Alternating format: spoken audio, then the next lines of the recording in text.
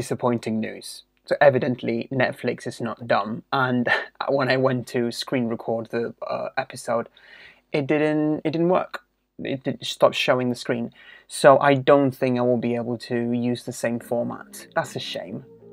I'm still going to watch it, obviously. So what I'm going to do is I'm going to improvise a whole new concept for the video, and I'm going to watch it. I'm going to leave the camera on, and I might leave some of my reactions, but you would only see the audio. You would only listen to the audio and my reaction. So instead, I'm just going to leave that on, and then I'm going to watch it. And at the end of the episode, I'll sort of explain what is going on in my head and my thoughts after the first episode. I won't be able to do this with the whole of the other, with the whole thing. I won't be able to binge watch the whole thing. So I'm going to just do this as a taster, and then when my exams are done, I'll do the rest. But it's a shame I can't react properly like I did with the trailers. But it is what it is. So we're going to do that instead. Okay, Netflix, you win. But please don't take down my channel if I include the audio. It's just the audio, please. We're cool? We're cool? Okay. Okay. Okay, let's go.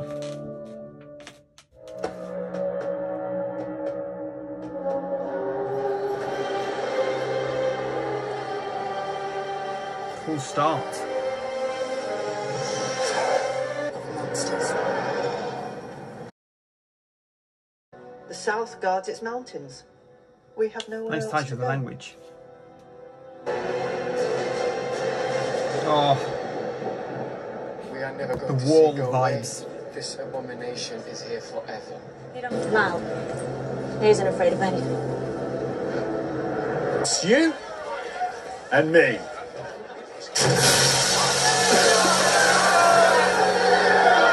No. If you lose, you'll be in the Medicaid. If you win, they'll throw you in the brig. Throw away through the mountains. So we're back together? They can't keep best friends apart for too long. Corporal. Best friends. You're saying you miss me?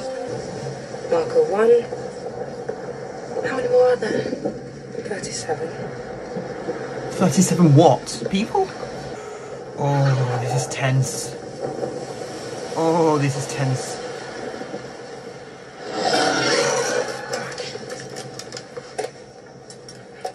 Uh-oh. Uh-oh.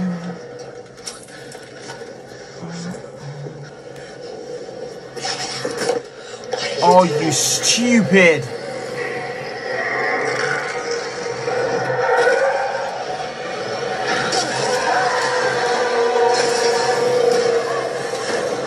Oh my god.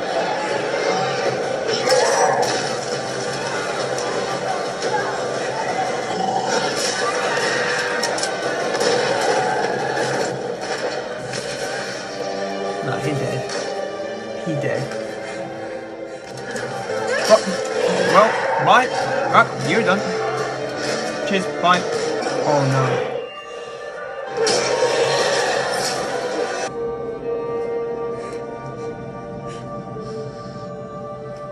I'll meet you at the meadow.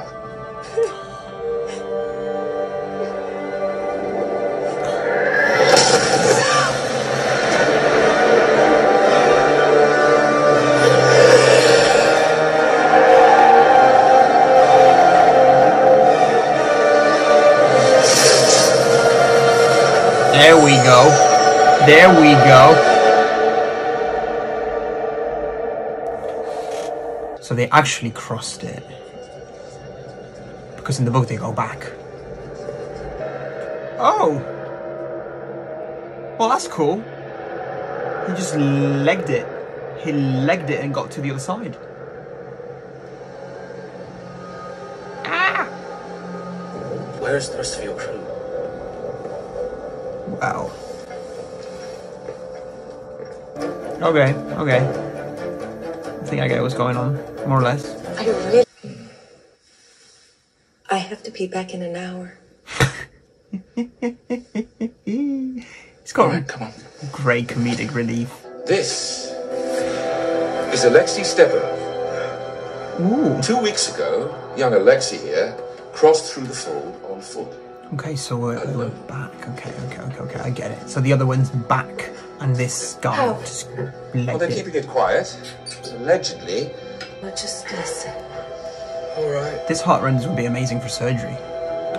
Tell me what happened in the fold. Amazing way to control What saved you? heart rate.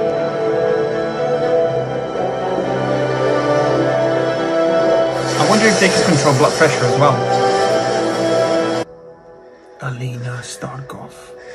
If I tell you, you'll set me free? You have my word. I wouldn't trust I'll that set you word. free. Would not trust that word. You're in Ketterdam now. You'll set me free now. Thank you. Of course. Come on. It was obvious. The prize is 1 million Kruger. Now bring me Alina Starkov. Okay. That's cool.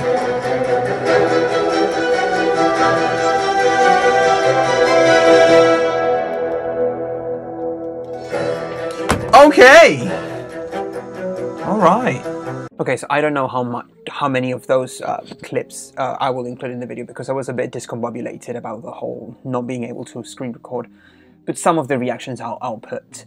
I really like this first episode. I think it was really a really good start. I think they are doing things right, and I'm really excited to see how they continue. Like, if hopefully they'll continue this good trend for the rest of the series, because one thing that I really liked is that they understand, obviously Lee Bardugo is involved, but they understand that a good adaptation is not a copy. You shouldn't take exactly what happens in the book and put it in a different medium, because it doesn't work the same way.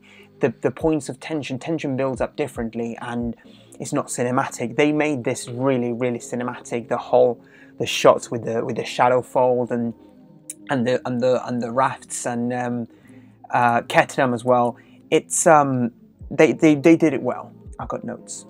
Another really good thing is the way that they wove the world building with the plot. There is no info dumping. The way that they explain, like the propaganda posters and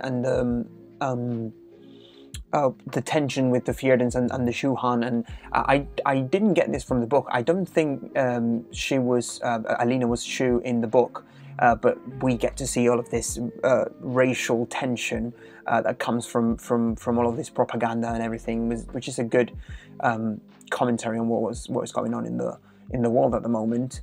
Well, that was a really good way of introducing, just setting the scene and explaining the background of this new world that we are being introduced to, as well as having, and this is another good point, having a lot of racial diversity. It was so refreshing seeing so many different races represented in the show. It's credible, because we live in a world that is diverse and it's not just white people. They managed to show that the tension with the Grisha very well as well, like the way that they see the Grisha, the first time we see the Grisha. Overall, the people that say that is this the new Game of Thrones, they'll shut up. I don't want it. Because it's so different. Game of Thrones is more like a historical fiction with dragons kind of thing. This you can sense that there is going to be more magic, more fantasy in this story. The casting is really good as well. I can imagine, like, the descriptions fit very well. The way that they ported the tone of Alina from the book to the show is really good as well. There's comedic relief. There are moments where you can see that you're sort of in Alina's head. The way that when she goes into when someone says, "Oh yeah, Mal, he's not scared of anything," and then she goes, "Well, you'll be surprised," and then we go to the flashbacks. Really well done with the flashbacks as well. They're well placed in the episode, and they're not disjunctive, they're not jarring, and pull you away from the story of the show. I can't really comment a lot on the Ketterdam side of things, because I haven't read Six of Crows, but I am excited to see. I was excited to see Inesh and see her more interactions. Brecker is cool as shit. I think from that gang, my favourite one, well, still Inesh, but I really like the guy with the guns. I can't remember his name. The sharpshooter, his call as well. And the one thing that we haven't had is the Darkling's epic entrance. I'm guessing that's going to happen in the second episode, but I was expecting to see good old Prince Caspian there.